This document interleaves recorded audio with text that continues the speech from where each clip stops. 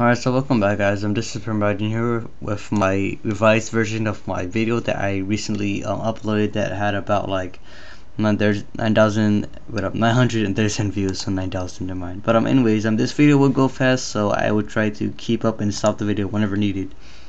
So first off, if you guys want to know how to enter the screen, you go to the start menu, which is right over here. Type in Roblox Studio 2013 or whatever version of Roblox Studio you have. I have 2013 right now, so I recommend you guys updating your studio if you guys prefer to. But if not, this video might not work for you guys. But in some cases it will. So anyways, after that you go to Roblox Studio, log in your character, and after that go to build or edit. But I prefer build because in build you can see your character, but in edit you can't see your character.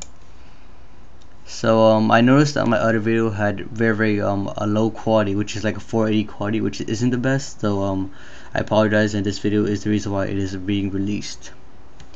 After that, you simply sorry for the lag, but you go to insert toolbar objects, and it should show the toolbar of freedom. Sorry for the computer, by the way, it's getting kind of old. I might get a new one soon, like I recommended. After that, just type in admin, drag this script or this script. I prefer this script. I think I dragged it. Drag the script, and after that, once you see this little icon right there, you are set and it has been added to your game. After that, double click and make sure to follow this step very carefully, because people tend to mess up really bad on this. So delete everything except for the person 299. Well, delete everything and press 299 except for the format they left it on. And after that, make sure it is in that quality, because if it isn't in this quality or if it isn't in this format, however, it won't work.